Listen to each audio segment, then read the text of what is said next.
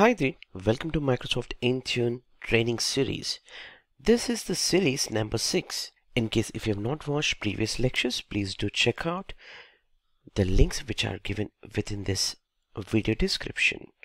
You can also check out the YouTube playlist for Microsoft Intune Training Series. Now let's begin to understand about compliance policies and configuration profile within this lecture. So let's try to understand what exactly defines compliance policy. So the defined rules and settings that are set for the users or maybe for the devices must be made as per your compliance policy. So that's called compliance policy, meaning let's say you defined a device specific setting that any device that is coming to your organization, data which is storing must be encrypted with BitLocker, or maybe the machine must be running with the latest build number. That could be one of the rule, or maybe the device must have an antivirus and also it should have the Windows firewall.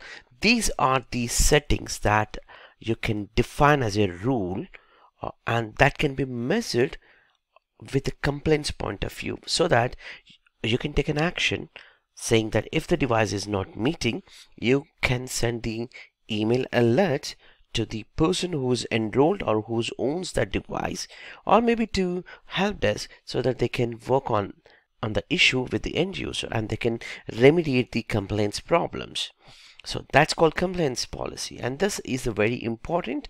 And we can also work with the compliance policy with a combination of Azure Active Directory conditional access policies, so that if a device is not meet any of the conditions, like it is not compliant in Intune, then the access will be either granted or can be blocked or stopped. So that's how you can configure the configuration, which we will be looking into later sections. For now, I hope you have understand about compliance policy. Compliance policy simply where you can define the rules and the settings that the users or the devices must meet the compliant. Otherwise, it will report back us in the format of the console, or you can send the email alert. Now let's try to understand about the configuration profile.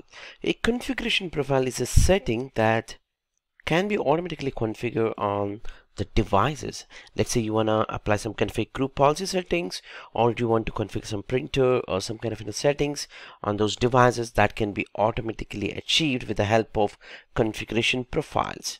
And these profiles consist of different settings, and that has been completely categorized into different settings. Let's see, you can also have within the configuration profile, when you go to the Microsoft Endpoint Manager Admin Center, you will have something called administrative templates, which consist of a lot of group policy specific settings and baselines can be applied, which are recommended by Microsoft, and also settings catalog and templates, a lot of other settings which are available, and you can configure according to the settings that are falls under a configuration profile type. And these profile types we will be creating against to the each platform. Let's go to Microsoft Endpoint Manager Admin Center and have a look on it. Navigate to Microsoft Endpoint Manager Admin Center, go to devices. Within these devices you have an option for compliance policies and configuration profiles. But if you remember, I did also explain, try to always learn. If you just started to learn, please go and visit with by platform, not on from a policy point of view. This really helps to understand what we are trying to do. Let's say if you're trying to configure the compliance policies or configuration profiles with respect to a platform, you can just go ahead and configure for that specific platform. In this case, if it's a Windows devices, you have an option for compliance policies and configuration profiles. So this is where you can configure by creating a policy. Let's say if this is a test policy which is going to apply for Windows 10 devices or later including Windows 11, then I can give this as a test policy, and I have 5 different categories which I can choose, like a security point of view. I can say that the device must have a password to be configured with the complexity passwords, or maybe a firewall to be enabled, or TPM to be available on the hardware, and antivirus settings, anti-spyware and defender settings should be configured. So these settings will be measured. If it is not configured, it's gonna take some kind of action, automated action for you on those devices. Let's say you can send an email, or you can actually retire the device which is non-compliant, meaning if the device is not compliant, then we can simply say retire, meaning we'll take out all the company data information so that the device cannot communicate further, and we secure the device not to access anything. So these are the configurations that can be configured for the compliance policies. Similarly, if you're configuring for Android or maybe Mac devices or iOS devices, it's one and the same, almost similar settings, similar way you would be configuring based on the platform wise. So in this case, compliance policies I can create, and similarly here I'm just giving a name called test. In this case, click on next and compliance policies. So here I have a different settings, but almost these are the similar category of the settings. Let's say I can define here device properties like the minimum version, maximum version of the operating system, including the build version. I can choose, and let me show you for Android also. In this case, I can click on compliance policies and try to create a policy for Android Enterprise, and the profile type would be either if you're using for the personal devices specific profile, or maybe a corporate device, meaning a device was bought by a company owned devices, or maybe a personal owned, or nothing but a bring your own device concept. You could create, and similar settings it's gonna apply. So let me show you that policy. So you have here the security like a passcode, all of that, and the device properties, minimum version, maximum version, and the device health specific and defender antivirus specific. All these are quite common settings that are available on all of these devices by platform. If you go with this configuration like a compliance policies, this is almost one and the same, but it will give you one more filter here. Either you want to configure with iOS or Mac or Windows 10, and you can choose a similar setting. So it's one and the same, almost the configuration. So that concludes about the compliance policies. Let's try to conclude what we understand so far about the compliance policies within Microsoft Intune world. So within this Microsoft Intune, you could actually define some of the rules or some of the settings that all the users or the devices that are targeted for these compliance policies must meet these settings or the rules. If not, we would be treated that as non-compliant, and you can actually take some kind of an actions on those non-compliant devices. Like you could set an alert or condition saying that non-compliances or safeguard data on those non-compliance devices. Let's say if the device was non-compliant from the last 30 days, you could simply retire, right? So you could take an action, such kind of thing. And also it's very useful in terms of utilizing this compliance policy with a combination of Azure AD conditional access. So Azure AD conditional access will give you further level of access where you can block the users or the devices that do not meet the compliance rules that you defined. And that's very interesting, I think, and we would be going through this compliance policy creation thing by platform for all different type of devices. This is just kind of introduction about compliance policy, so that you know what is a vocabulary and you know exactly what I'm trying to refer in case if we jump into different platforms when we try to create the compliance policies. Now let's try to understand about the configuration profiles, which is a very bigger subject, and it does a lot of automation job for you, and it does that configuration that what you're maybe thinking that I want X specific setting to be automatically configured on those devices. If that X needs to be configured, then you might have to look into the device profiles. So let me show you that device profiles also. As I explained earlier, if you're a beginner, please try to go by platform and try to learn.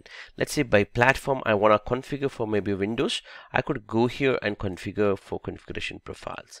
What if I'm a iOS or iPad OS specific? I could do it again, configuration profile.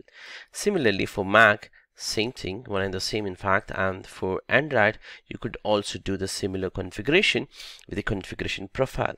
But if you're an advanced user, you could navigate directly from here, configuration profile, and then you might have to choose here based on the platform. So instead of by platform, you would select it here what platform you're targeting the specific device configuration profile.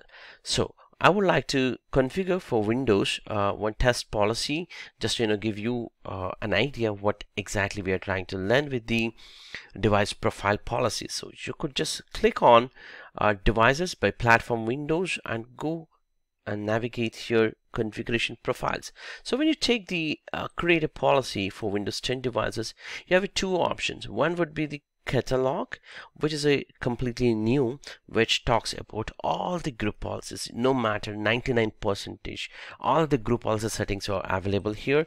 Let's say I want to configure maybe some GPU settings. So let's go here and add settings and navigate by administrator templates, and I can choose here control panel settings. Let's say I want to hide or maybe do some kind of settings. I could do here hide or all of that specific settings.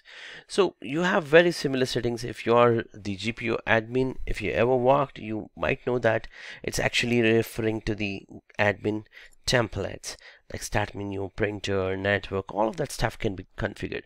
And if you remember, what we have tried is we tried with the settings catalog within profiles, within the configuration profile. You also have an option for configuring a template. A template is the Microsoft define some of the settings or the categorized. Let's say if you're trying to deal with the certificates, you might have to look at a category for a template name under certificates, like skip certificates, maybe PKCS certificates, or if you're looking for kiosk specific, that might be there, or Windows Defender specific. So what happened is Microsoft has configured some of the settings into the template. So those templates you could directly utilize so that you can configure it. Let's say I want to configure a machine to be automatically joined to a domain. You could do domain join functionality here, or maybe DO, that is a delivery optimization settings you want to apply on your entire machines. You could do that delivery optimization settings and device restriction settings. All these are the configurations which are available. Let's say there's a user who's traveling to a different location from his work location. Let's say the work location consists a Wi-Fi settings as work location, and when he visits the manufacturing unit, there could be a Wi-Fi is available, and the user should get that Wi-Fi profile automatically configured for that. So you could configure that kind of Wi-Fi settings automatically, including the VPN and trusted certificates also can be too. So these are the automated settings that you can enforce on the machines to get it configure automatically for you on those devices. That's what the configuration profile does. And this is just the settings for Windows. And how about for iOS and iPad? So these things also remain similar, but the settings might change or the categories might change. So you might have to look into it. Okay, and let's say there's a settings you want to configure maybe on a Mac device. You could do it again, configuration profile. But what if that specific device settings are not available? You might have to look at custom specific, and then you can create a custom specific rules to configure. If you can recall about OMA URI settings, which we talked about, that's a protocol. So it works on that protocol. So you could actually contact the principal vendor, or you could write OMA URI specific settings so that that specific settings can be fulfilled. In case if it is not offered by Microsoft, you could contact the vendor, or you could actually create a OMA URI specific settings. If you know it, then that would address those settings to configure automatically.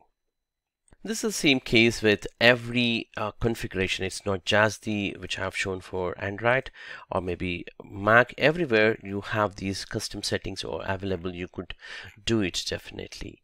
You can create a configuration profile. So I would like to conclude here for the configuration profiles, which will allow you to add a configuration settings on those devices, and you can push those settings to those devices so that instead of the manual configuration, the automation would happen by using configuration profiles on a different type of devices. Either it could be a bring your own device or corporate device, or even it could be a different device by platform, let's say Android or iPad devices.